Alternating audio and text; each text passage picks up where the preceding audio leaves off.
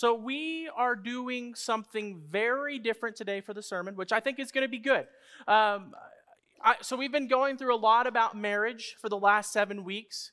It's been really good. This is the final week. And so what we're going to do is I'm going to interview couples. Now, here's what I've realized from our marriage studies. I don't know if y'all remember the week that I talked on communication. Do you remember the pink and blue sunglasses and headphones? You got a lot of blue sunglasses and headphones, okay? And, some of you have gone to my wife and have said, when are you going to have your chance in the sun?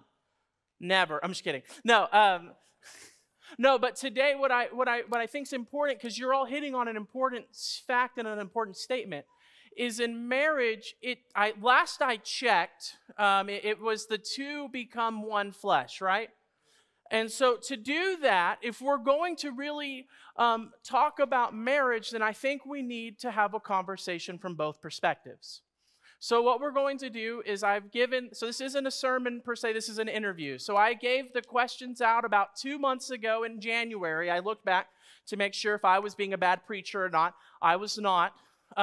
So I'm going to be interviewing 4 couples. We've got ranges from those. I think Jason and Ossie, y'all have been married what? Well, you'll tell me in a minute. 1 year. 1 year all the way up to, are we at 52 in April, okay? So we've got some experience that is going to be on stage with us this morning. And so please sit down, listen to this, because I think there are some things that we can all learn from these couples to better our marriages. Because how many of you guys want to have a better marriage? I am kind of scared. Husbands, you need to raise your hand, all right? Because that should be the goal. We all want better marriages. So if you are one of my couples, if you'll please come on up to the stage, that'll be great.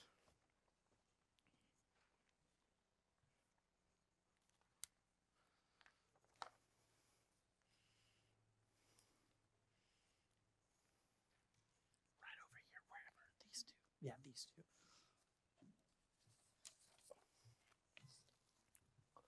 All right.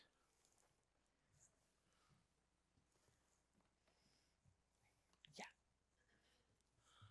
Okay, first off, thank you all for being willing to say yes. I know it's terrifying to speak in front of people, so thank you for all doing this.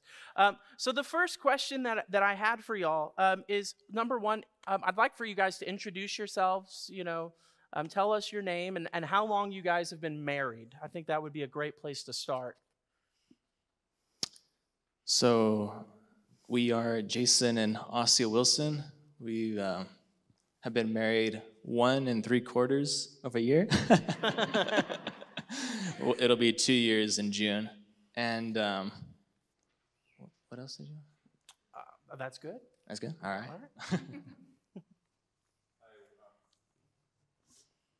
Hello, I'm Ryan, and this is Kara Franzler. Kara. Trying to let her speak too. Oh, yeah.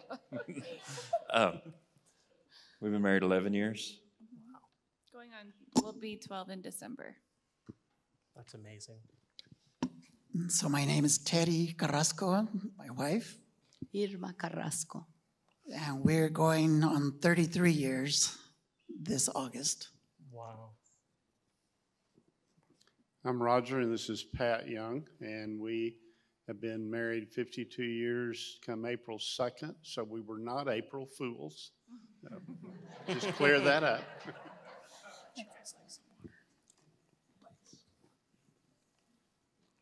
All right. Well, thank you guys. All right, I'm going to start out easy with you guys. How did you know your spouse was the one?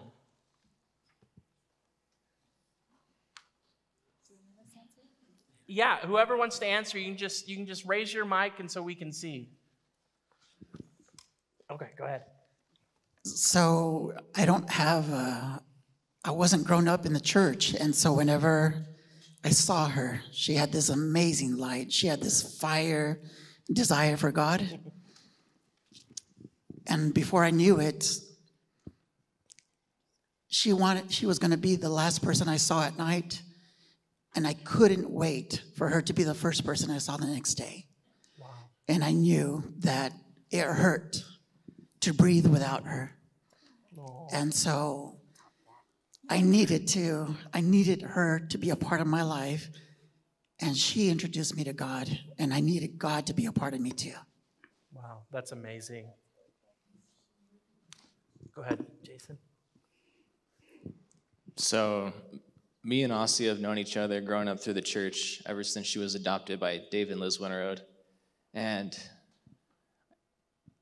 she had always said that she had liked me for that entire duration of time, and I was a foolish guy who never knew that she had those feelings for me until eventually in high school I started to feel the same way. And then I remember we started dating, and maybe 3 years into that, I remember coming home one night and telling my parents that I think she's the person that I want to spend the rest of my life with. Wow. So if you didn't pick up, ladies, we don't take cues, okay? We're just not, I don't know what it is, we just miss it. So you got to let us know. Go ahead, Roger. Well, Pat and I grew up in the Northeast Texas, about 20 miles apart. I was raised on a farm as a country boy, and my senior year in high school, I went to work at a grocery store in a town about 20 miles away. Then right across the street, she was working at Bud's Drive-In, one of the best hamburger places you could get. And we met each other because all of us boys would run over there and get a quick bite to eat and on a break, and that's where we met. And, you know, we had an immediate attraction of one another, but as we got to know each other, it was amazing the things we had in similarity and family, the way our families were, and knowing extended family. We had a lot in common, and it just wasn't any doubt. She was the one, and I wasn't going to turn loose. Wow. So me and Kara met. I was just out of college, and she was in college. And we met at a concert, but so we weren't in a serious dating relationship when we first met. But the moment that I knew was when other opportunities for dates occurred. I realized that she was the one that I wanted to go after, and asked her to be my girlfriend, and I'll let her tell the rest of the story because she does it better than me. He likes the challenge. No. When he did ask me to be his girlfriend, it took me a week to answer him. I told him I had to think about it because that was a serious commitment for me. So he asked me on Sunday morning. He picked me up in his dirty, dirty, dirty truck where he had to lay a towel down for me, which didn't bother me. And he asked me if I'd be his girlfriend. I looked at him and I said, I got to think about this. I'll get back to you. And he was dumbfounded. But I committed, and here we are. Wow. Okay, now we're going to get in the nitty-gritty, okay? So how have you worked to become a better communicator within your marriage, or how are you working to become a better communicator? And for those of you who have been married for a while, what are also some tips that you might give to somebody who's working on communication within their marriage or their relationships that they're in right now? I always try to let him know what I'm thinking. Yeah. Because I want him to think about something. I might say, hey, I'm thinking about this. What do you think? Yeah. You know, and I follow up because he forgets. And I follow up again, and I'm like, hey, remember we talked about this? Oh, yeah. Well, what do you think? Well, I don't know. Okay, well, think about that. And I have to constantly be sometimes reminding him. Yeah. And that frustrates me a little, but it's better than not even talking about and me making a final decision. Yeah. Because I like for us to make our decisions together. Absolutely. And I think that's also important. You know, in your marriages, you guys need to be working together to make, you know, those final decisions together. Because sometimes communicating and overly communicating. I know in ministry, I have to explain this to you. When I would do youth ministry, I would send out a group me text that had all the parents in it. I would email them, and then there would be something in the bulletin. Then we'd finally announce it in church. They would come in. Why is this the first time I'm hearing about it? It's like, well, did you get the group me? Did you get the email? Did you see the bulletin? Did you check the website post? You know, and so it's always communicating and communicate and communicate and overly communicate. And I think it's the same way in our marriages as well. Sometimes I wish Camille would give me, if I ever have to go to the grocery store, she'd give me pictures. That would be good. Go ahead, Roger. Well, God gave us 2 ears and 1 mouth. And Darian and I have a similar situation like you do. Mine is loud. Yeah. Yeah. And so really the most important thing about communicating in any relationship, but especially in your marriage, is learning how to listen. And it took me a while, right? Yeah. It took a while to learn how to really listen, because most of the time whenever we're having a discussion, especially if it's an elevated discussion, we're thinking about what we're going to say back. We're not thinking about what the other person is saying. So learning how to really listen and understand what's being communicated is key. And your communication needs and skills will change every year. Yeah. I mean, it's a continuous process. So don't think you've mastered the communication thing yet. You're still working on it. Yeah, no, absolutely. One thing I've really, past 4 or 5 years, I've been really working on. I had a mentor tell me once, he said, Darian, you do a lot of talking. Did you hear what I said? But really that made me start thinking is maybe what I need to start doing more of is listening. And I think you're right. And sometimes, you know, I'm still working on it. I'm a work in progress, but it's like, okay, I'm going to listen. And for me, if I tell myself, okay, I'm going to spend time right now being the best listener I can be, I can sometimes have a better response and can usually I think the outcome comes out a little better, usually. I gotta tell y'all something. So this morning, I'm running downstairs, and this has been the number one question since day one when he sent this to us that I was most worried about, because communication is absolutely difficult, especially when you're a woman and a man. And like you said, you guys can't read our minds, which I don't understand. I have a lot of questions for God when I get up there, if I get up there. But this morning, Ryan asked me, he's like, how have we grown in our communication, or how have we bettered it? And I looked, I'm like, okay, we'll talk about that later. I don't know, because it is a hard one. I think it's taking, countless minutes of silence where I have to pray and ask God to soften my heart and open my eyes and my ears sometimes and try to empathize and understand where he's coming from, because a lot of the time he works so much and he's caught up in his mind on what he's doing on the farm that he's occupied a lot of the time. And so I feel like I go unheard, which can be really separating for us at times. And then it quiets me. And if you know me, I am not quiet. So that has been a hard one for us to grow in, but we are getting better. And like Darian just said, you know, having listening ears is so crucial as a husband and a wife, because we both need to be able to understand one another and empathize with one another the best we can, and not always offer a solution, but just sometimes listen and love and support is all we need. Sure. I'm a work in progress. Amen, brother. So in mine and Asia's relationship, as we've grown and learned how each of us has our quirks and understanding, one way that we've tried and continue to try to work on communicating is whenever I get home, usually when we're eating dinner, we put all our phones and electronics away and we'll just talk. And that seems to have improved our communication at least a little bit more than what it was previously when I get home and I just go and play my video games or whatever kind of thing, and she'd get mad at me.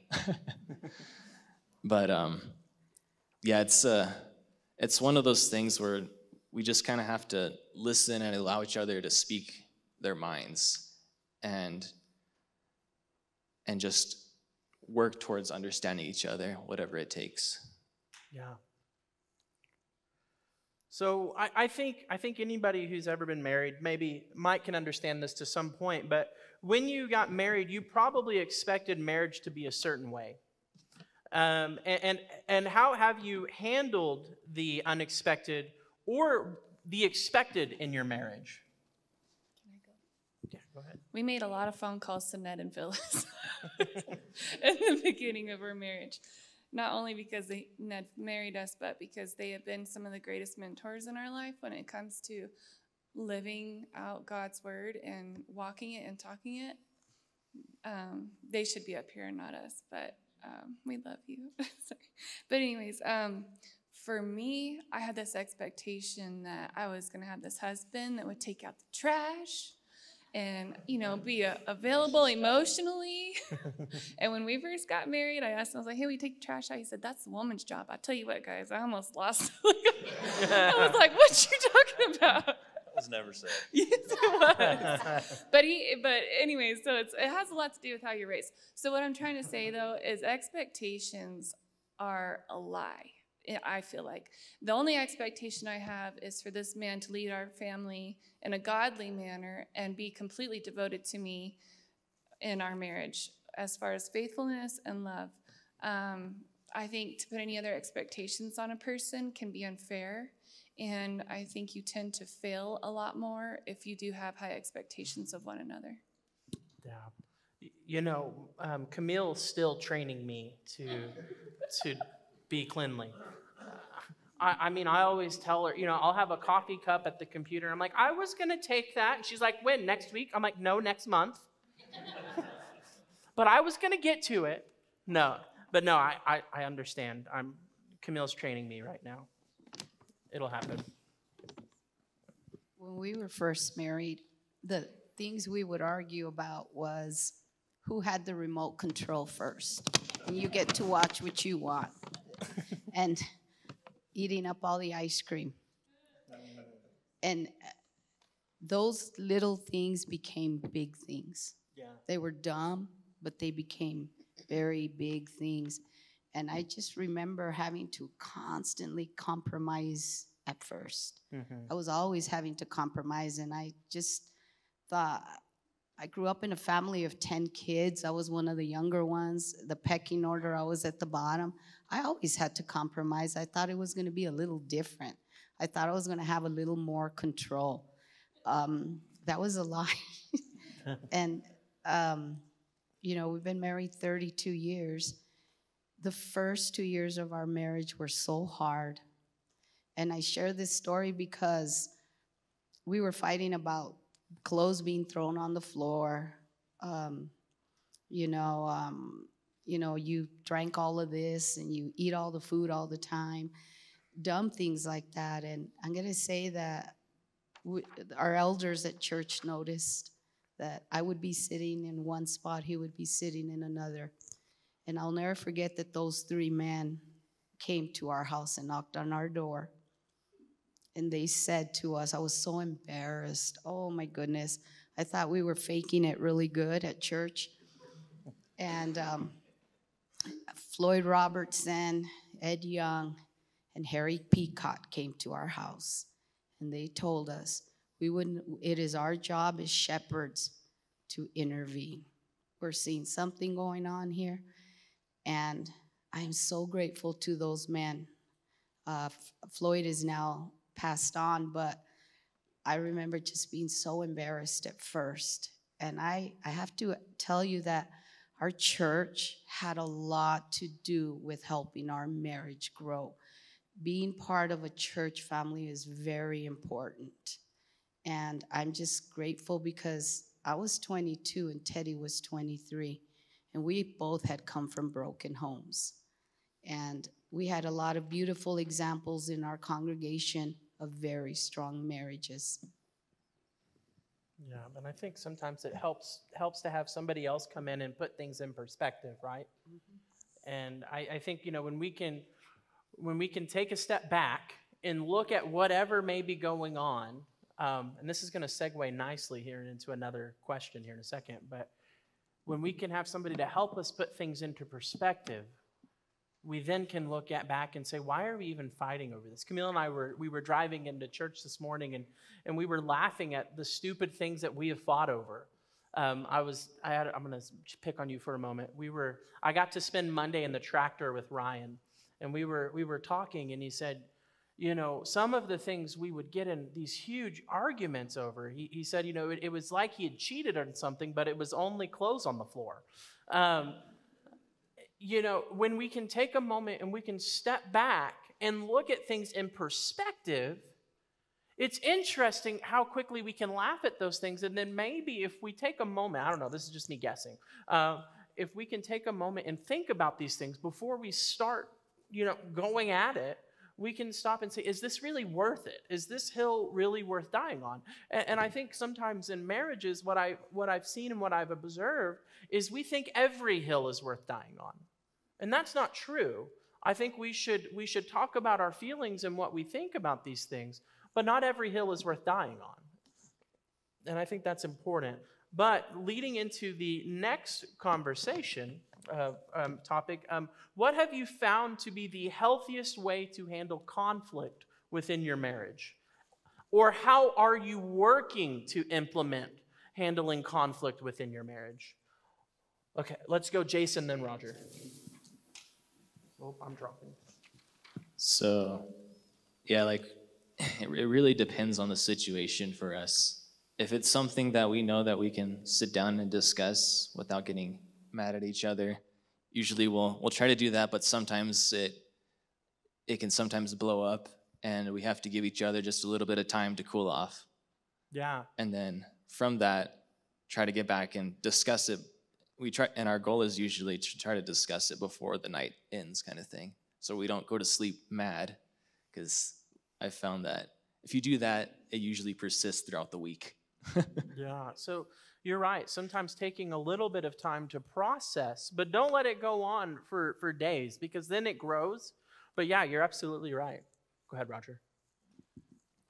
Well, conflict happens, that's for sure, and especially raising boys and things that they do. But one of the things that helped us was that we had great people that we looked up to that had great marriages. We had great examples, but in conflict, one of the things that's real important that you make sure about those conflicts is to keep them personal. You don't want to share with your girlfriend at work, or you don't want to call your mother and tell her everything that he's doing. You don't, because when your spouse does something you're angry about and you share that with people, that's all they remember. Yeah. They don't remember the fact that you resolve that 30 minutes later. Yeah. And you still love each other. And so they're going to remember the negative things. So never share negative things about your spouse. Yeah. With anybody. And, it's just keeping yourself committed to each other. And we were both committed to God before we were committed to each other. Yeah. I can't stress how important that is, that when you choose a person that you're going to spend the rest of your life with, you want to choose someone that's going to help you get to heaven. Yeah. And that's really critical. You want to add anything to that? But no, I think I remember I was talking with a friend.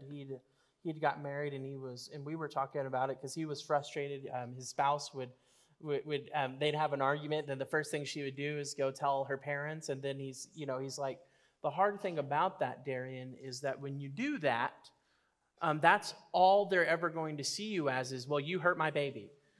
And Roger's right. 30 minutes later, you may have resolved that. But, the worst thing that I think we can do in our marriages at times is to go in and and sometimes share those things that maybe don't necessarily, that may have been resolved and things like that. Because when we talk negatively about our spouse, Roger's right. People are only going to see you as that negative thing, and that may not be who you are. So absolutely. And there could be times in your marriage that you need counseling Yes. together. You may need to ask for help in resolution of something, but that's different than going and just spreading gossip about your spouse. Yes, absolutely. Thank you for clarifying that. Don't hesitate to ask for help. Whether it's a couple that you can mentor you, Yeah. or whether it be actually a professional that's trained in counseling. Don't ever not look for an opportunity to help you through things, because life does bring things that are difficult, Yeah, and you don't always have the answer. yeah, absolutely. Okay. So how have you worked, and how are you working to make and continue to make God the center of your marriage?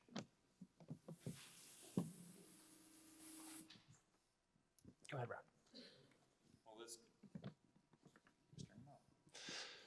So to clarify, by the way, the whole trash thing, the woman trash thing. This was more of a butt chewing of, hey, you never take out the trash. And not, honey, will you please take out the trash? Sure, honey. So let's put this in context.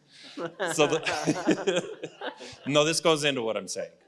It goes into the submitting to one another and what Darian asked about keeping God the center. So men and women speak completely different languages. And that's the only thing we've had going. I mean, our marriage is a testament to the power of God, because there is no way we should still be married with the struggles and trials we've went through. And they're not huge struggles, but I mean, we're just two imperfect, different people that have had, without God at the center, would have been impossible to stay together through all of it. But in submitting to one another, and our communication styles are different. Kara's very talkative. And I am talkative when it comes, to the two F's, farming and football. Ask Rory, we talk all the time. Doesn't always have to be farming, but I'm talkative in my own area and with my own area. But I mean, Kara's just very outgoing with everybody and with every conversation. And right before Darian called on me, she bumped me, "You're not talking." So she's always wanting me to talk more, and I like being quiet. I can have a quiet word. So there's differences. But in submitting to one another, the main thing is just kindness. Yeah. Kindness goes a long way. And one person says something that's not quite kind. Well, when it comes to the conflict, the next person says something to top that, to fire that off. And then before you know it, it's 10 levels high. And no one wants to be, it gets out of control rapidly. So it takes letting your pride is the big thing. Yeah. And pride is something that God detests. Have any of you guys ever gotten in an argument with your spouse, and then by the time you're done, you don't even remember what you were arguing about, but you're mad at them? Okay. I feel that, and then you go back and you think about it, and it's just, perspective, absolutely. What else? How have you guys kept God the center? Go ahead. So I think once we start growing, you start looking at each other a little bit different. If God gave her to me, it's God's gift that's with me. And so when I look at her, I really got to look at God through her. And really, that's who I'm attacking. So the value system of what somebody's worth dictates how you're going to talk to them. And it goes right back down to our weaknesses of communication. I am somebody that will think about it, will ponder it, will not want to deal with it right on the moment. And Irma, she's very expressive, very, let's take care of this now. And it could escalate fast. And so we've learned to communicate in a way where it benefits us, where we are using our strengths. And sometimes it's okay to be quiet and take it and listen. And then again, maybe a day later, come back to it and say, okay, now let's talk.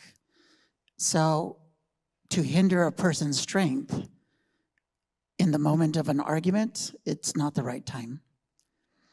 To try to make somebody speak when their personality is quiet, it's not the right time. So between the two working together, just always think of God's gift is right across you. And don't say the words that could hurt, that could really tear down. Just listen and let them express. And then at the moment where you finally are at a speaking level, then you start talking about what you need to talk about. Yeah, trying to really live out the fruits of the Spirit within those moments, and working through conflict with those in mind. That absolutely. So how else have you guys worked to keep God the center of your marriage? What does that look like in your life? Go ahead, Jason. So for us, it's been a work in progress.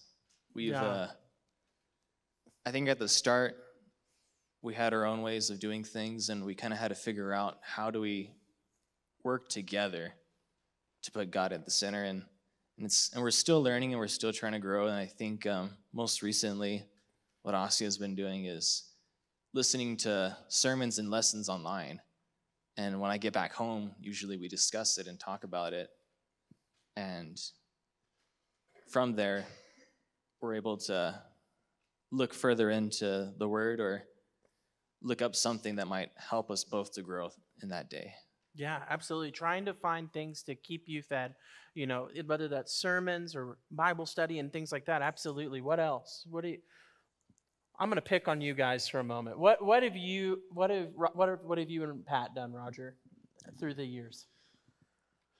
Well, like I said, from the very beginning, we were both committed to God. And early in our marriage, I was working, and we were working with a youth group. We were in part of a youth group, and then we were the first ones that got married out of that youth group, and it just kept growing. But we entered into that marriage committed. We were becoming one, and we would never not be one. Yeah. And so as you resolve conflicts and you raise kids, we each had our strengths in that. I mean, we grew into knowing what our roles were. Yeah. We identified our roles, and we lived up to those roles. And I can tell you, we wouldn't have made it without her doing what she did and keeping us close, keeping God in the center of our marriage was really what pulled us together. Yeah. And she was great at raising children and keeping the home and making life easier for me. I was working. She did everything she could that when I got home from work and work was over, we had family. Yeah. And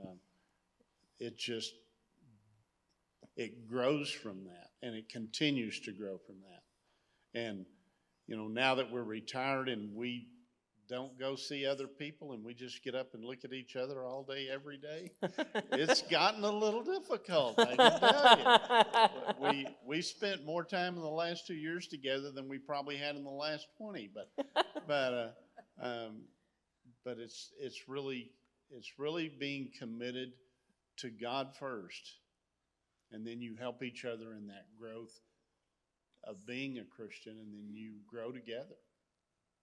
For sure. And you brought up a good point. In marriage, there's different seasons, right? There's different stages, so to speak. And so I want to spend some time and talk about those stages. And so the first question I have for that is, how have you worked together as a team in raising children? Or how are you working together as a team to raise children? I guess that's us right now. So when you say seasons in marriage, I literally refer to farming, because I don't really see him February to April because he's planting or he's prepping ground and getting everything ready. And then harvest comes and I don't see him for another 3 months. So sometimes I feel like a single mom running a marathon that I feel like I'm constantly losing. But I know that he will, when he can, he'll be a part of that run with me in that marathon. And I know that he's doing his best while he's at work too. But I think our strongest attribute in this marriage is raising our children, because we are very like-minded when it comes to them, when it comes to encouraging them, when it comes to correction, punishment. We stand in agreement with everything. I really do think that is our strongest attribute. What do you say? Well, Ryan. Yes, first and foremost, instilling the Spirit of God and the fear of God into them. Well, yeah. We agree on that. One thing that I think, one thing I'd like, if you remember, to share though, was, you know, one of the conversations we had on Monday, I thought was really good, because you are busy. You know, I was shocked. We were sitting I got to sit in the side seat. I felt like I was like Robin and he was Batman. But you know, he was sharing with me. You know, first off, the guy's crazy. They were going to work till like 10:30 at night. But no, there was something you said that really stood out to me, especially in the seasons. It was, you know, you're not going to be able to make it to everything, but you do your best to be there at least 90% of everything. And I think that was huge. Can you talk on that just a little bit? So during the rough times, like you kind of, there's things that, you know, I'm going to be there because I'm going to be there for this. Yeah. But I might not be there for the 4-H meeting where we're sitting there for 2-3 hours while a bunch of kids have, I mean, yes, it's good for the kids, and yes, I would love to be there, and if I'm off, I can go to that. So there's priority things, you know. I won't be able to be there for 100% of the things, but I'm going to be there for 90% of them. And the tractors have lights, so I can go do those things and get back on the tractor after. So it's a balance, and it's a hard balance to find.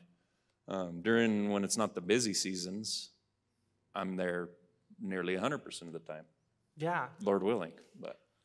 And I wasn't always that way before, you know, especially before the bout with COVID. I was always finding a way. Nope, can't do it. Got to work. Not going to be there. Not going to be there for that. And it, you know, it woke me up, and then woke me up how old my kids were getting and how precious time is. So. Absolutely. And I bring that up because it's so easy in life to get busy with our work, right? Everybody here has worked or had a job in some way or some form or fashion. And the next thing you know is, you know, you've spent all your life working and you have missed your children. And so I really wanted you to share that, because I think it is important. Any time that we can make to be there and be present is important. And I think they'll remember that forever. Absolutely. Go ahead, Teddy. So one of the things that we did is we always teamworked. If one child said something, we always talked to each other before we made a decision, because we never allowed them to play the parents. And yeah, they tried. Yeah. But one point that I wanted to add for sure was, I have a lot of friends that the kids became the center of everything. And what happened is when the kids grew up, the parents forgot to be each other's center. And when the kids left the house, they dissolved in the marriage. And so at the same time that you're feeding the kids, all the spiritual stuff, the physical needs, everything that you're doing, you got to remember to keep your spouse to be in there somewhere on your date night, on your talking to each other, on something. Because the kids, they're only lent to us for a little while, and they will move away. And we need to have that support with the parents all through it, so that the love does not dissolve and does not disappear when the kids grow up. But we pray as a family, we pray together growing up, and we still pray every day. And our kids are number one on that list. God, take care of these kids, because the world is mean. The world can be ugly, and it will pull. So we instill, hopefully, their own faith in what they have. It's not their parents' faith. They have to own it. And when we teach them, we have to put that in them. This is what you believe. This is what you need to study. This is what you need to own. And when they leave, it's over. You have it in you, and it's going to continue, and it's up to you. Thank you for that. I'm going to try and get 3 more questions in, all right? So bear with me, guys. But there's one more question. How has your marriage adapted once the kids have left or are leaving the house? Teddy and I were married for about 7 years before we had Javier. Yeah. So I kind of feel that we're back to that. The only difference is when we were younger and we were by ourselves, we were doing everything. Now we get home and I'm like, I'm tired, so am I, so we watch TV. I thought we were going to be doing all kinds of fun stuff. We're older and I get tired. I mean, I'm not saying we're that old, but we are tired, mentally tired from work. Yeah. And I think we're spending more time with each other again. Oh, good. And that is my favorite thing. The love language, I am that person that likes time with him. And he's my best friend, so I love spending time with him. Yeah, absolutely. And I don't know if this is true. I'm not there yet. I'm getting close. In a few weeks, I'll be 30, so it's all downhill from here, I've been told. But is it true at 9 p.m. You turn into a pumpkin and you're done? That's what my grandmother used to say. And so you're just tired and exhausted. We are night owls, so... That's fair. So it's not true? No. Okay. Roger, Pat, do y'all have anything to add to that? Well, we haven't experienced that yet. We raised 3 boys, and just about the time the last one left, we got another one to raise, and he's still with us, so we'll let you know when that happens. Okay. So, we've talked a lot about seasons, and I was trying to quickly do a mental math.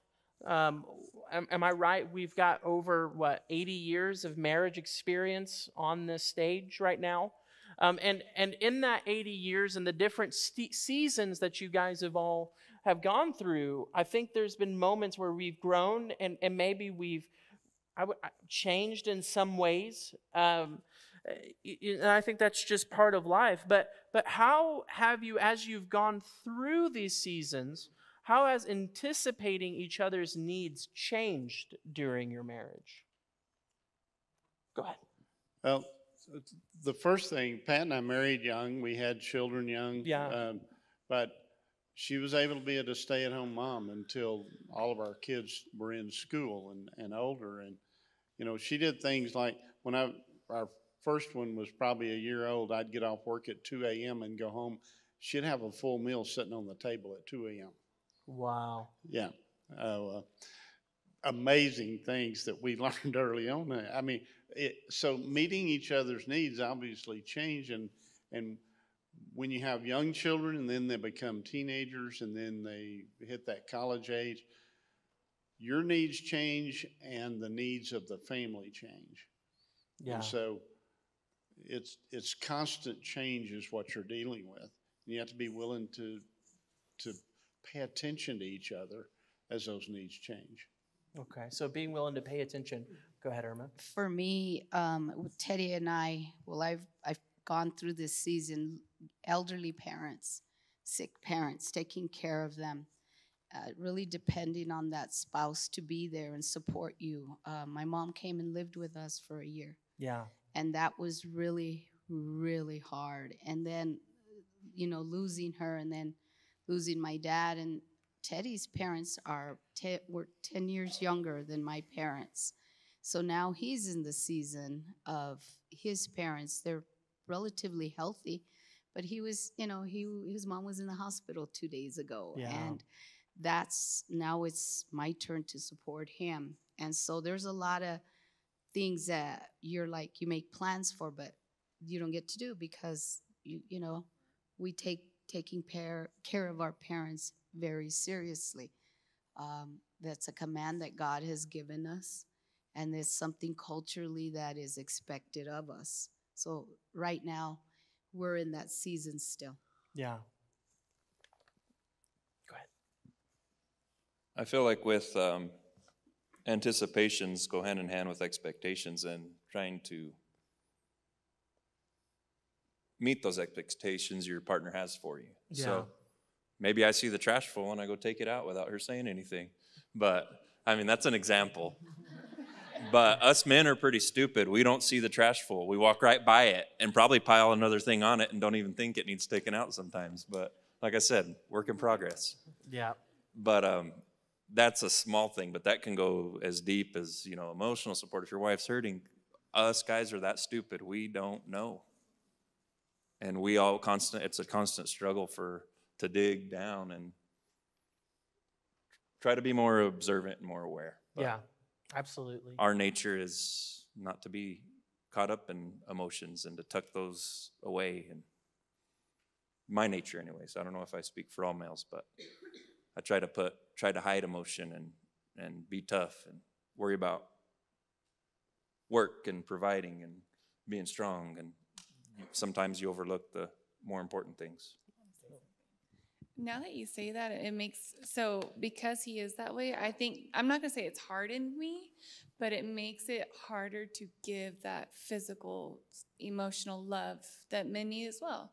Because if he's not recognizing my emotional needs or my love that I need, I think I like get pretty good at just putting a wall up and just keeping my eye on the prize, and that's our kids. So, you know, losing yourself in your children and work, because I do all the bookkeeping for the farm.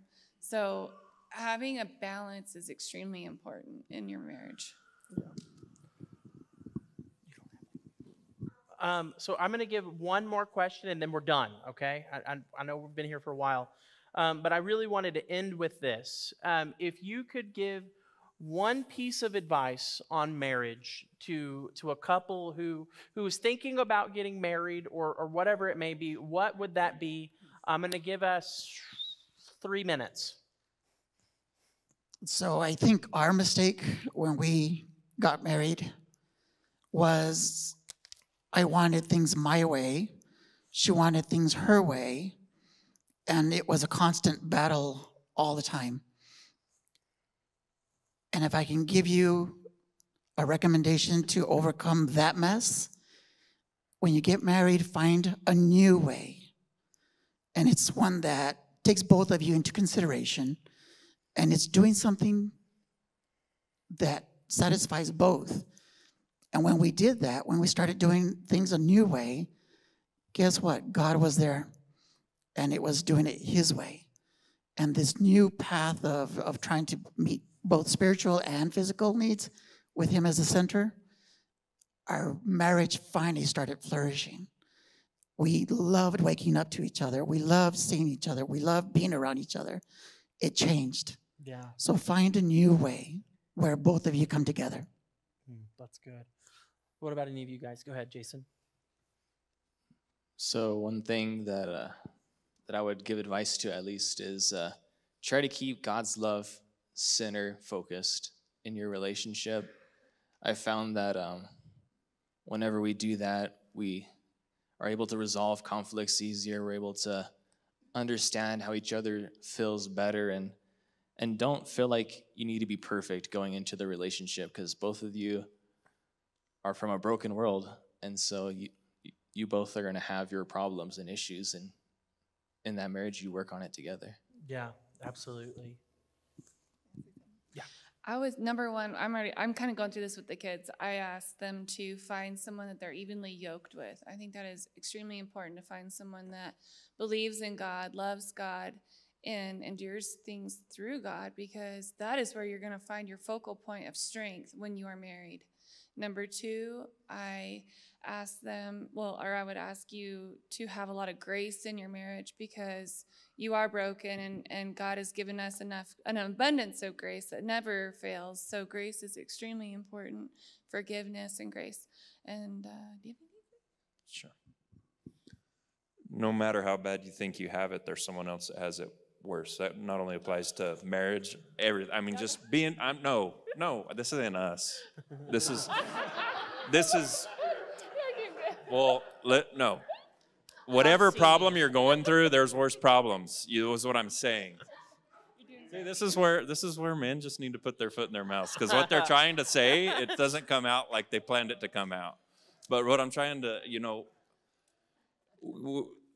you might find a problem. Oh, my husband's not around, or my wife doesn't do this or this or this. Look at. I can't help to think about other people's situations, and a dear friend of mine who's over here working, providing for his family, and then it just breaks my heart what he has to go through. So we talk about, oh, he didn't take out the trash, he didn't do this. Here's a man over here, who's over here earning a living for his family that he can't even see his kid. I mean, you look at what other people are going through, and it puts your struggles, and they seem this small. Milan, you're a good man. We love you. Perspective is key. Absolutely. Roger, what do you got?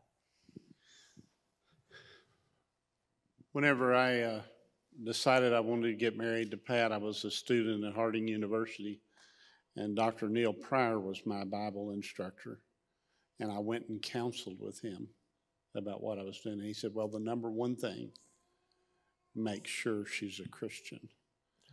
And so if any advice I could give to someone that's thinking about getting married, a solid marriage starts with who you choose. And that might mean you're in a relationship with someone that you don't think you're going to change a person from who they are. Yeah. That can happen. But if you start with someone that's already there, they can help you be better at it. Yeah. So choose the right person by first choosing to serve God. Yeah. And then recognize that marriage, whether it's going to last 5 years, 10 years, 50 years, it is a work in progress, and you're going to have to continue to work at it. Yeah. Absolutely. One thing I learned quickly, I can't remember who told me, but you can't change anybody. The person, they have to want to change first. And I think that's important for us to understand. And God works through, and God can do amazing things, and God has done amazing things. I say these things, and for each and every one of you, there's somebody here who, you say, well, my spouse was this, but when we got married, God worked through that. And because of that, we have this fantastic and amazing marriage, but that took time, right? And so you're right. We've got, if you're getting into a relationship and saying, oh, well, they'll change, they can change, you don't have that power. I'm sorry. And so I think that's important.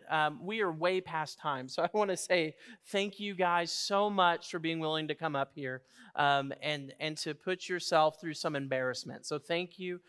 Ryan, my office is open 10 to 5, Monday through Thursday. Thank you guys so much. Can we give them a round of applause?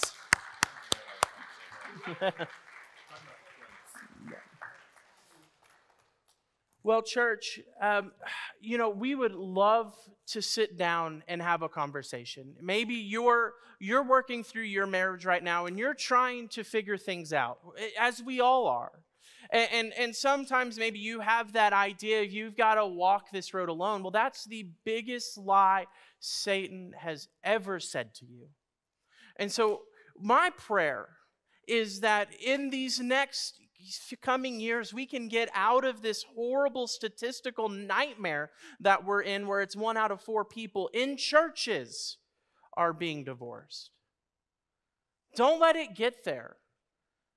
Come have a conversation with one of us. All of our elders are here. That's why we're here. We're here to love you and to walk alongside you. To Irma said something that I think is so important. Is so many of us, we think, well, if we can just act like we're good, it'll be all right. Church, stop acting and start praying. And come, let us walk alongside you. We have resources here. We have people who would love to come and have a conversation with you and work through these issues and struggles with you. You do not have to do this alone. Work together as a team. The reason why I think this marriage series was so important is because, church, marriage is important because God created marriage. And if God created marriage, He wants to see your marriage grow and thrive.